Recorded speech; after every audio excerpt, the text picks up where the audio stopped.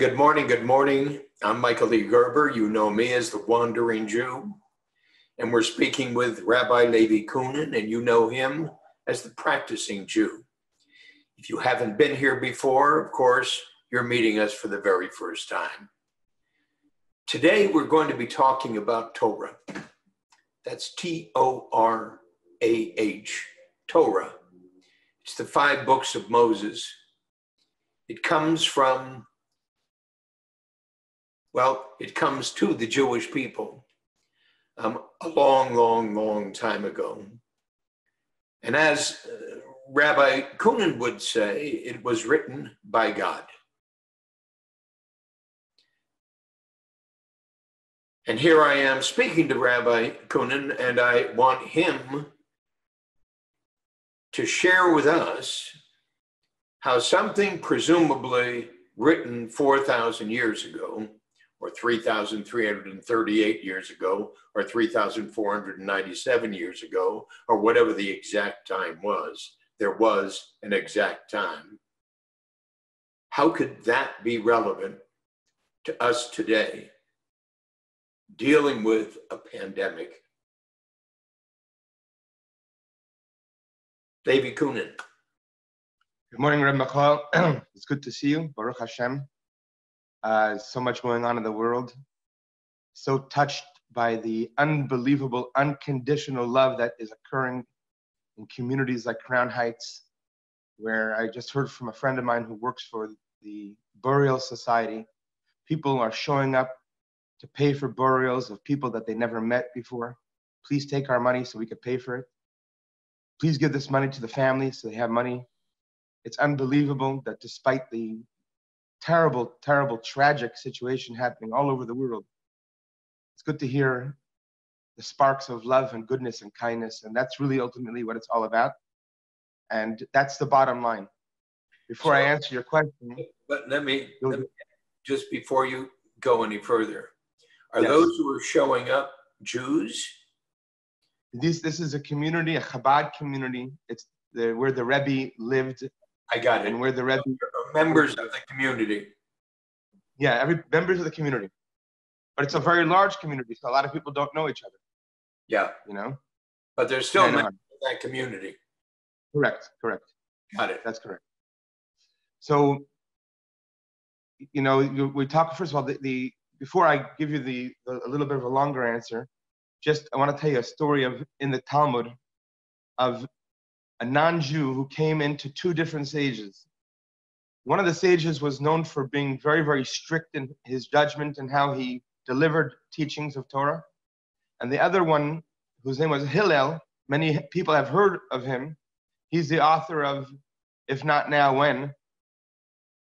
So Hillel was always looking for ways to manifest the teachings of the Torah in a way that they were more lenient. So one day, this non-Jew walks first into the stricter guy, the Talmud tells us. He stands on 1 foot. He says, "Could you teach me the entire Torah as I stand on 1 foot?" And Shammai had them walked him out of the room. What kind of insane question is that?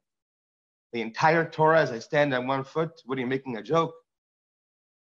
And then he came to, I'm paraphrasing. And then he came to Hillel. And he stood there on 1 foot. He said, "Could you teach me the entire Torah as I stand on 1 foot?" And Hillel said to him, "What you don't like to be done to you, don't do it to anyone else. And the rest of Torah is commentary." So before I go into the longer conversation of Torah, I'm just saying that the relevance of Torah in that message alone, just if we could imagine if people would live that way, that before they said words to someone else, they'd first ask them what it would feel like if their best friend said that to them, or whoever. And if we were to think about the way we feel about others in that perspective, and that the way we treat others, then we would see a world that we can't even imagine because it seems so out of reach at this point, although it's not. Having said that, I want to just tell you, first of all, a story of of a guy sitting on a plane. It was a Hasidic Jew, an elderly, respectable person. And he had a grandson who was 11 or 12 years old that was with him. And every 15, 20 minutes, the grandson would turn to his grandfather and say, Zaidi, that's how we say grandpa in Yiddish, Zaidi, do you need anything?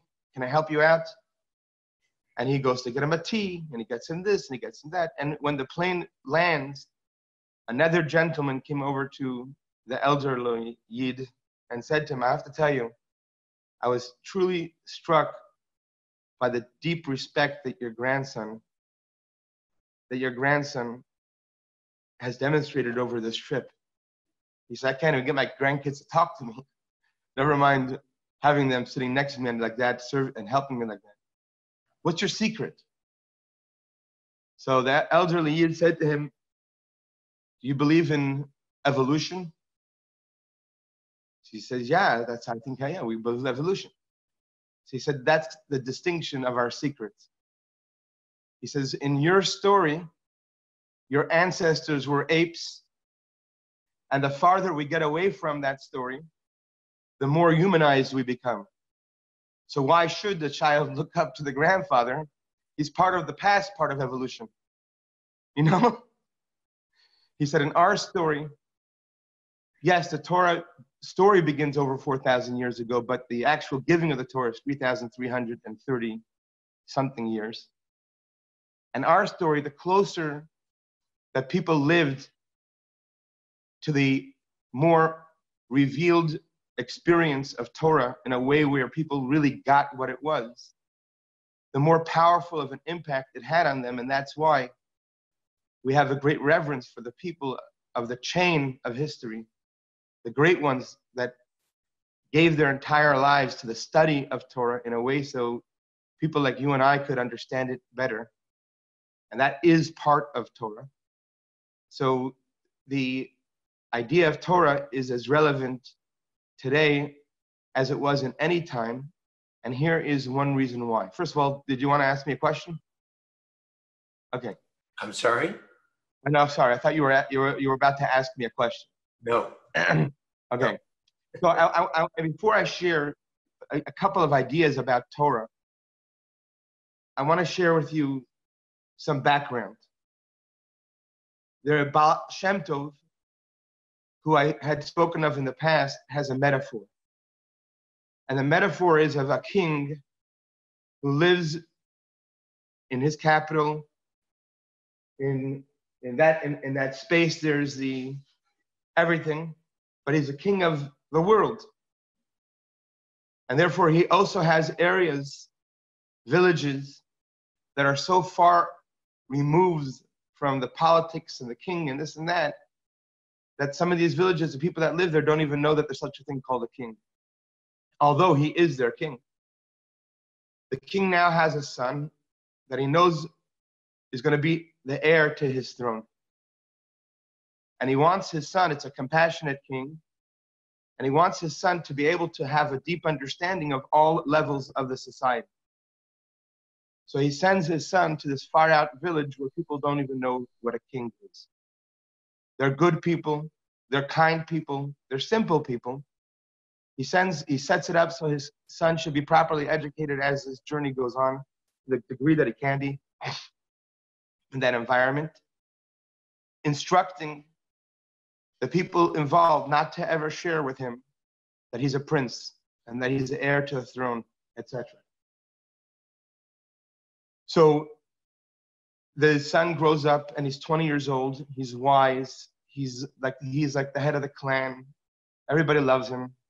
And now the king says it's time for him to come home and to start taking the next level of his education. So he sends a minister to the prince. And the minister goes there and he gets there, relatively fast. And when he goes to see the son, he sits down with him and says, I have to tell you something. I know it's going to sound a little crazy. This may throw you off your chair. And he starts telling him the story. And the son looks at him and says, I don't know what a king is. I don't know who you are. I have a lot of people in this village that depend on me. I'm not going anywhere. Sorry. not from me, but thanks for the story. It was really sweet. And then another minister and another minister, and finally they all have the same response. And finally the king says to the minister, I'm going to send you there, a younger guy. And he says, I want you just to become best friends with my son. And after you become best friends with my son, then we'll talk about how to reveal to you. And sure enough, that's what he does. And he goes to the small village and he becomes best friends with the prince. And finally, on one intimate evening, the minister turns to the prince and says, I have to tell you something. I hope you're not going to be upset at me for keeping this a secret for so long. By now, they're such close friends. They share everything about each other. And then he tells him what a king is and that he's a prince. And the king needs him to now connect to the fact that he's a prince. And now the prince takes it seriously. So the Baal Shem Tov says that when the infinite, beyond the conversation of infinite and finite, the creator of the universe desired for the creation as we know it to be in existence and desired to communicate with mankind, the creator did it in a formula that's similar to the story I just shared with you. We first get in touch with the stories of the Torah as stories, history, interesting stories. By the way, all the best stories, I once heard a writer said, all best stories were already told in the Torah. Okay? You got it all. You got kidnapping, you got scandals, you got the whole deal. Okay? But really in the Torah, there are 4 levels. And the story level of the Torah is the most primitive actual level of the Torah. And let me give you an example. The story of Abraham and Sarah, 2 progenitors of the Jewish people and many others of many others, also our cousins in the Arab lands. Well, Abraham, I should say, not Sarah. Sarah is the mother of the Jewish people. But also, of course, many others. And those 2 have a story that we read about in the Torah. How Abraham, when he was a very young child, he discovered monotheism. And how he was tested 10 times in his story to see to the degree that the Torah is demonstrating to us how Abraham was able to overcome the test to prove his belief in what he believed to what he shared and with the world, the idea there's only one maker, there's only one creator, everything is part of it. And there's that story that really took place. But then there's the esoteric teachings of the Torah, just as an example in this one case, where Abraham and Sarah are a code word for body and soul. And their journey going into Egypt is the journey of the soul coming into the body. And the entire conversation is one not of the past, but of the very present. It's our story. So the reason why many people feel that the Torah is not relevant because they think of it as a history book from thousands of years ago. But here's the truth of the Torah. Number 1, Moses was a true prophet and proved it in front of 2.5 million people at the time of the giving of the 10 commandments. And Moses was called into the tent of the tabernacle where he would hear words. He would not hear words. He would hear letters coming from the 2 kruvim, the 2, I forget what you call it in English, on top of the ark in the Holy of Holies. And he would write those letters down. And that's the way the Creator, which is beyond finite or infinite, communicated through letters that tell many, many different level stories. The simplest of one is the primitive of them all, although there's value in all levels of the Torah. I think I'm going to take a break and let you respond or question or whatever it is. I'm talking for too long. So I heard what you said. And what I want to know is, how do you know that what you said is true? So I want to just tell you my own journey. I was, as we spoke about practicing Jew, I was brought up in a very observant, Torah observant home. And, I was always a curious kid. And when I came to the age of, I think 17 I I had this epiphany. I said, you know, Levi Cunin is doing all this because he was brought up in this home. But if I would have been brought up in Sam Goldstein's house, then Levi Cunin would be just like Sam Goldstein. So how does it work? Everybody just gets brainwashed into their system. Do I want to live my life that way? Live my life that I'm you know, just brainwashed? I started to bombard my teachers with questions, you know. And I remember going to my father, having a meeting with him. I called him on a Thursday night, and we made up to meet on Saturday night for 1 hour. And during that hour, first of all, I don't think I slept the night before, because I asked my father if he would be okay with doing 1 hour without any telephone calls. Without what? Without taking any telephone calls. I didn't want any distractions. I wanted to share with him what was on my heart. And I basically told him, I feel like I'm living your life, and I'm my own life. I don't know that this is. How do I know this is what I would choose from? You know, I have so many questions, this and that. My father, God bless him. My father, he said. So at the end of my whole spiel, my teenage spiel, my father turned to me and said, "So, what are your plans?"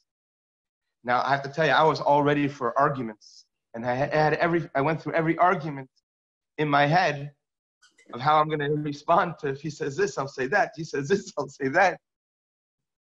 I didn't think about plans. I didn't know what plans. Who knew plans?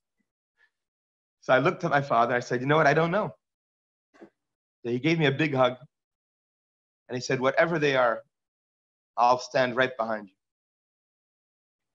And that was first of all, a wonderful parent experience that was so powerful, because, you know, being the head rabbi of Chabad of California, he would have every reason to try to stop me from doing anything too stupid, you know. but that was my story. So then what happened was that I started to discover.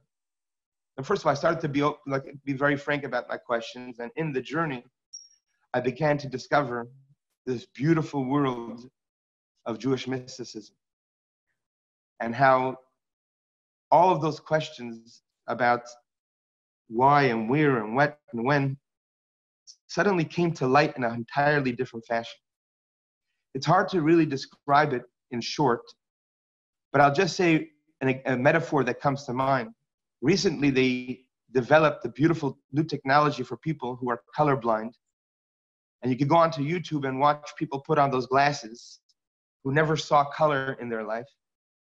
And suddenly the whole world, they put it on, they start crying. Imagine someone not seeing color. To me, Jewish mysticism were like those glasses for me, and are. And it's when we get in touch with that, and not only is the Torah relevant, and not only are our questions brought to light in a completely different way, but our life is brought to life. Because suddenly we see the unbelievable importance of every single human individual, every human being, a unique importance in comparison to any other creature that exists out there. And when we could get present to that in a deeper way, then it's like I said, I'm not saying I suddenly have all the answers. I don't. But I understand why I don't in a profound way. I understand my limitations in a profound way. So I don't know if I answered your question. One of the things in my own journey, I started to read letters. I read a letter from the Rabbi, where the Rebbe shows the distinction between Judaism and any other religious circle that claims to have authentic prophets to it, that only in Judaism do you have 2.5 million people testifying to it. In other cases, it's a couple of people that you have to believe their story. So when I started to read letters from the Rebbe with people with the questions that I had, suddenly I started to realize there's an unbelievable truth to the fact that, number one, Jews by nature are stubborn. We're referred to as stiff-necked. We ask more questions. Number two, that stiff-necked people maintained an unbroken chain for good reason, because there's a conversation that even the stiff neck could absorb, and even a stiff neck like me could absorb, and not just take it in a way where it transcends. It transcends. I got a bird in here again. What? I have a bird in here again. You know, anyway, so that's my answer. It's like, you know, we don't know what we don't know, and the King James version or just a regular translation of the Torah, it's not going to have that impact. But being in touch with the deeper conversation of the Torah is the way that we get answer to that question. I conclude with what King David says in Psalms. He says, "Tamu ura'u ki toiv havaya," taste, and then you'll see that havaya is good, that our Creator is good, that the eternal is good. But first taste it, and then you'll see it. In other words, usually we see something and then we taste it. But in this case, when it comes to the Torah, one has to taste it to understand and to see it, as King David says. Not for sure, I know I spoke too long. And when you, no, you didn't speak long enough. But when you taste it, when you say you taste it, you mean you read it? I mean, I read it, and they absorb in my life in a way where I get to taste it. The distinction of having a perspective of Torah versus having one where there's a lot of fear out there, you know, all the other, you know, having a conversation at a deeper level, that's tasting it, you know. But tasting it really means to learn is studying the study of Torah and the behavior of mitzvahs. Like, you'll never get the feeling of how great it is to give unless you give. You know, you could learn about it, but until you give someone and touch someone's heart, you can't study that. So you have to taste it, and then you see it. And what happened to the gentleman who put on the tefillin for the first time? Yeah, so I shared earlier with you about a friend who passed away now, unfortunately, but I got to know him when he was in his 60s, and he had a lot of questions about Judaism, Torah, this, that, and he just wasn't interested. And I would ask him to put on the tefillin, those are the phylacteries. You could Google it, Teffilin. And he always said he wasn't interested. It's something that Jewish men wrap after they're 13 years old. And it's a very big deal. And in Kabbalah, in the mystical aspect of tefillin allow us to become available to what we refer to as the mystery, the unknown, not just the unknown, but the unknown of the unknown, allowing us to experience our soul in a powerful way, although, albeit, our limited beings don't necessarily have an immediate reaction to it in a way that we can observe yet. Having said that, I had just now studied that teaching, and this guy's name was Mel. And I saw him at a Hanukkah event, and I said, Mel, I'm going to ask you a question. You're a director. How does one receive brand new ideas? And he said, well, I guess they just come. I said, is there a tool that one could have so we can come up with more and more brand new ideas? Be in touch with ideas that are beyond us now? So he's like, wow, if you had such a tool, like I would run to the bank with it or whatever it was. So I said to him, if I told you I have a tool that does exactly that. So he says, really? I said, but you have to understand that since you're doing something in the mystery, it may look and feel awkward and bizarre at first, but just remember that in order to learn what you don't know, you have to be able to let go of what you know. I said, okay. They said, would you like to use my tool? And he suspiciously looked at me. And he said, okay. I said, are you a righty or a lefty? He still didn't know what I was doing. And I rolled up his left sleeve, and I began putting the tefillin on him, and he allowed me to. He said the blessing with me. He made the declaration of the Shema, of the one God declaration that Jewish people make twice a day. And he began to cry uncontrollably.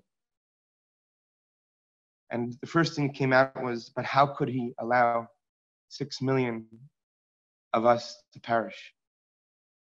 But besides, and going on from that, there was something so soul-filled that Mel went through. I could have never convinced him that when him putting on the tefillin for the first time in his life, something like that was totally a possibility, because he had to taste it.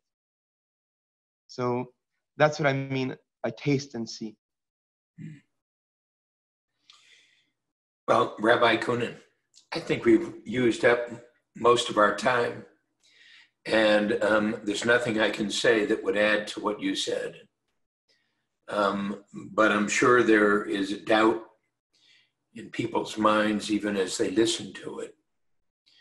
And that doubt in their minds can only be resolved by them going deeper into the question. So what I would love to do is to go deeper into that question in our next meeting, despite the fact that I don't have much to say about it, nor intelligent questions to ask you. But I would like to proceed by moving you forward to the point where we find some resolution. And at least that resolution would be, well, what's so difficult about that? I'll try it. And that I'll try it will be that bridge between where the wandering Jew meets the practicing Jew and discovers a path forward. I intuit that will happen without any resistance whatsoever. I intuit that it will have come to a point in the process that there's no reason not to. And therefore, a good reason to do it.